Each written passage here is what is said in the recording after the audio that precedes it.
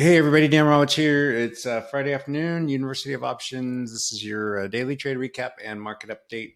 I'm going to start with the market update, but first I'll just spoiler alert, another great day. I went 6-0 and Lee went 7-0. I'll go over those trades in a minute. Yesterday we had a 100% win rate. Our 7-day run rate is 87.5 and our 30-day run rate is 88.4. So, doing well. I'll show you real quick here. Yes. No, there's one trade on here that's missing.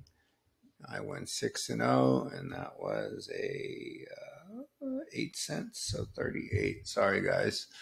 And I think that's where Lee ended up. So not bad. Although today it wasn't easy. I know it might look easy when you see 6-0 and 7-0. But I would say most every trade was a challenge. Most every trade tested, your strength as a trader. So we'll go through those in a bit. Let's look at the market update real quick. So this is very interesting because the market did rally quite a bit today, and yet the options flow is just straight on down. So I'm not sure what we're going to be looking at on Monday. It's really, the wild card is the debt ceiling, as you know. And I think the rally today was because some positive comments came out of the debt ceiling talks. But the news today really, although some of it was good for the economy, all of it was bad for bonds and for interest rates. And that should have cratered the stock market, but it did not. So I'm going to kind of chalk that up to debt ceiling, but I will just say this could be hedging sometimes. But typically when we see this negative options flow, price will follow. And then the dealer hedging, again, it's just still green, real green. So dealers are still very bearish here. Remember, this is an opposite indicator. And then the gamma exposure, it's back down again. It jumped up a little bit yesterday, but the dealers still have a whole bunch of exposure kind of between 415 and 419, and it looks like mostly negative exposure. So that's just another potential concern for Tuesday. Monday's a holiday, obviously. Today, the dark pools were big and frequent. Most of them came in. Most of the real meaningful ones are the ones that show here, 414.65. But there are several others, and it's really important to notice. So 418.60 big level and 414.65 big level. And if you look, the market did open right on top of this 414. Where are we? 414.60. And then it just ran like crazy. And it got hung up in a couple of different places. Let me pull up. Yeah, I think I marked a lot of these pages. So 414.60 was right here.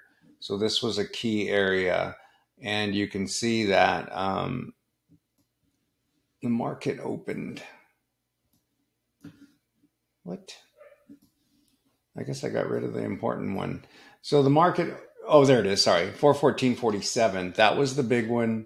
And the market opened right on top of it and just shot up. So that tells you all of these dark pools were bullish trades. Again, these institutions hide them very well. That's their job.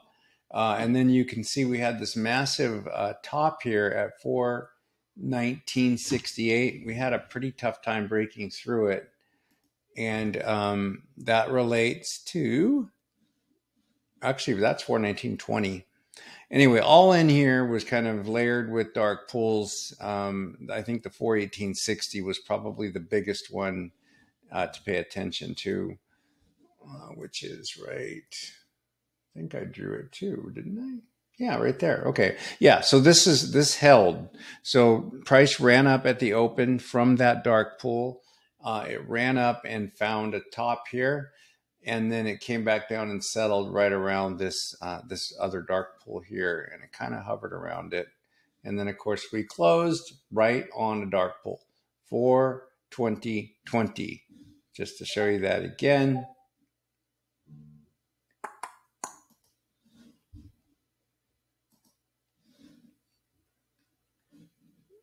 Oh, 419.20.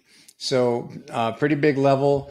And it's not bullish or bearish, the dark pulls right now.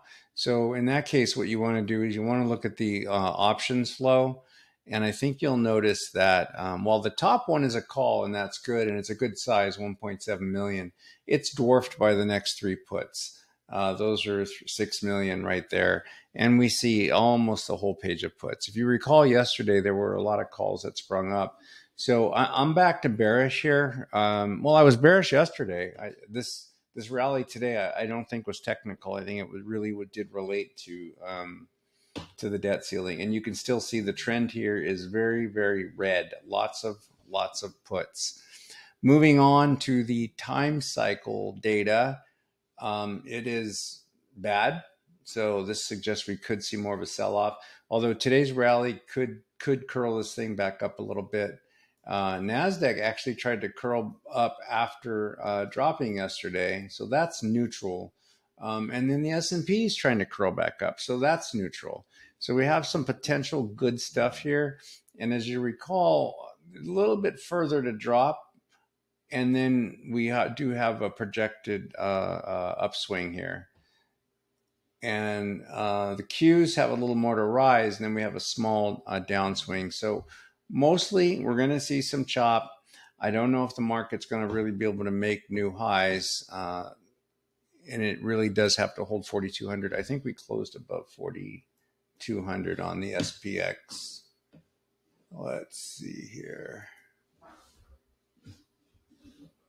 Let's just go to the day chart. And SPX. Yeah, it got right above 4,200. This, as you know, is an absolute critical danger zone. And the fact that it pretty much closed on it is interesting. Again, not bullish or bearish.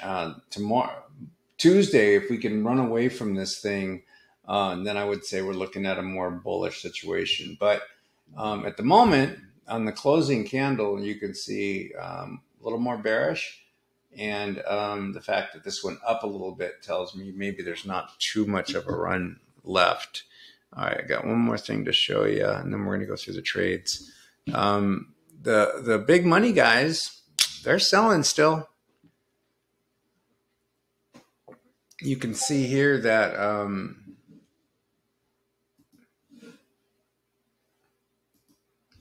look at that. That was a massive amount of selling yesterday. A massive amount, more than the day before. So you can see this trend is definitely keeps heading down toward, oh, that's ETFs. I'm sorry. I wanted to look at the stocks. Much different picture.